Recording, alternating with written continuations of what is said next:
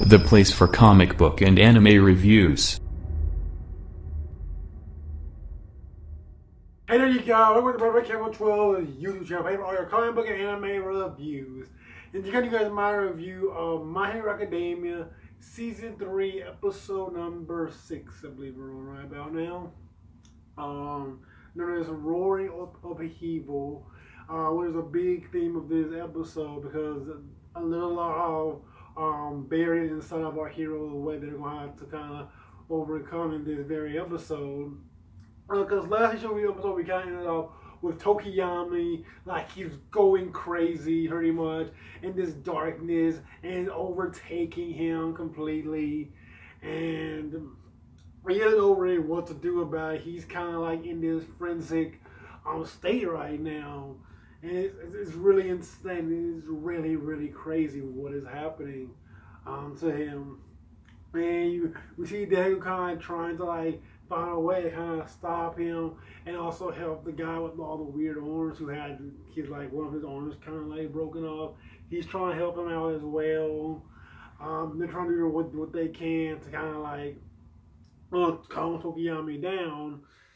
In the end, Deku ends up like trying to lead Tokiyama away from the area by making all this sound, and he gets him basically to where all the other students, not all the other students, but a few of the other students are like Bakugo and Todoroki, because he knows he can help out Bakugo before he gets captured.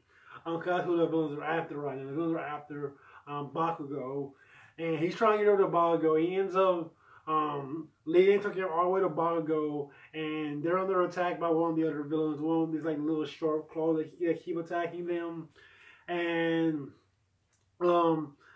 Tokiyama manages to like destroy him. They defeat him, and then like Bakugo and Todoroki use their explosion fire quirks to kind of like calm Tokiyama down and like get the darkness to kind of go away.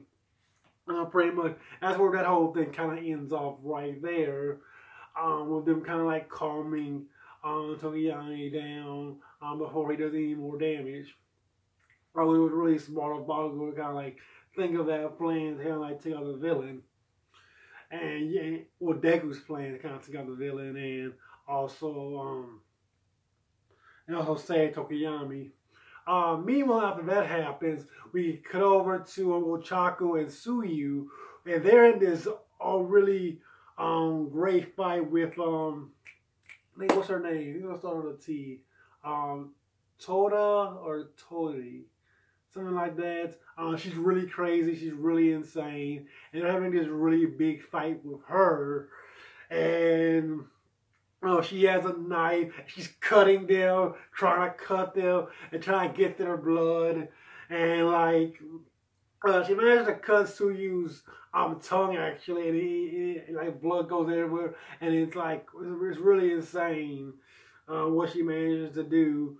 And only thanks to Ochako, who managed to grab Toda and managed to like push her down and stop her holding the knife. But this all comes at a price for her, because she ends up like because Toda tries to like talk to Ochaku and like gets her off guard pretty much, and manages to stab her by the arm and take some of her blood.